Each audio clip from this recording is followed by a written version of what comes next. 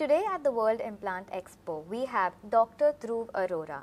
Sir, kindly introduce yourself. Hi, I am Dr. Dhruv Arora from New Delhi. I am a prosthodontist and implantologist practicing since 12 years now. Sir, what are your tips and tricks for a successful implant practice?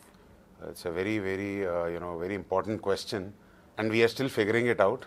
But what I have learned through all the experience which I have gone in through the last 12 years, the first most important tip is to plan with the end in mind. Right? We always, the patients come to us with a complaint of having a new tooth. They do not come for my awesome surgical skills. Right? They do not come with a titanium deficiency syndrome that I put in a few titanium inserts and be done with it. So plan with the end in mind is a very important basic concept. Secondly, choose your materials wisely. Right? You have so many materials with good understanding and knowledge.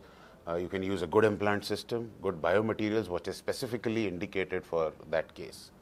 Another important tip is be a very good listener.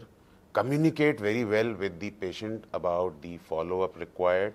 Communicate very well with the lab as to what is your thought process. Because a lot of times, the cases fumble because there is no communication between the dentist and the lab. Fourthly, have a good team. Because when you're doing an implant practice, it is a team effort. You need a periodontist, you need a lab technician, you need a prosthodontist, so that everybody pulls in and gives their opinion on the case, and then you execute it. There's no need to learn everything. I need to know everything, but I don't need to execute everything. Right? So you need to go in and understand what is your capability and work on that. And the last and the most important tip is, always have a plan B. Because when the plan A does not function, you need to have a plan B for you. So as it is said, failures are stepping stones to success. So can you tell us a few strategies to avoid these complications?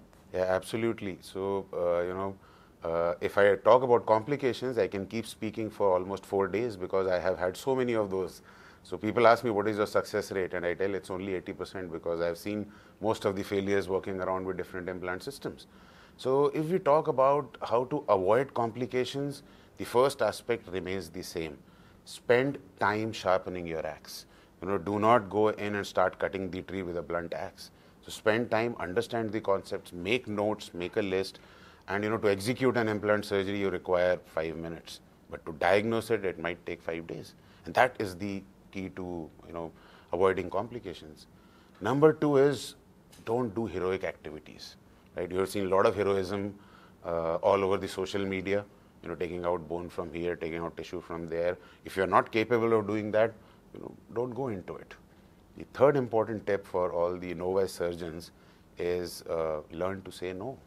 Right? In practice, we need to say no a lot of times, not only because you were not able to set up that case for yourself, but also because patients do not always they are not very comfortable discussing the entire plan with you. So it's very important that you do not go in and dwell into these kind of complications.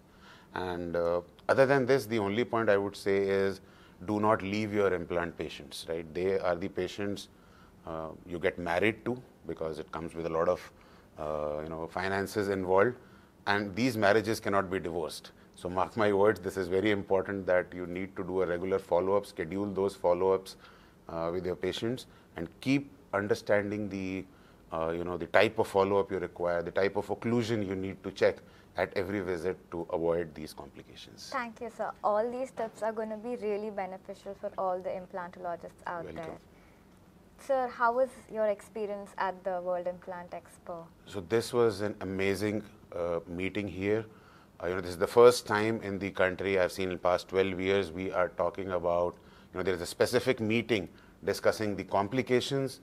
The reason why we need such meetings, more of such meetings, is because we are placing thousands and thousands of implants, and we are going to enter a period which is like a tsunami, which is like a pandemic of peri-implantitis. And there is where such meetings, we have so many international speakers pulled in, and they have been discussing in and out in detail. I have not seen that happening at other conferences. Major implant conferences, they have a speaker coming in for 15 minutes. And 15 minutes is what I need to introduce myself, to warm up. and in 30 minutes at least I can, convey my message very clearly. And all the sessions here were structured in such a way that there was probably no topic left, starting from the basic implant design to the most advanced robotic surgeries. And it was fantastic. The team here has worked day in and out. I can see that here. I've been organizing conferences, participating, lecturing since last 10 years, and I'm yet to see such a wonderfully organized conference. All thanks to you guys and your team.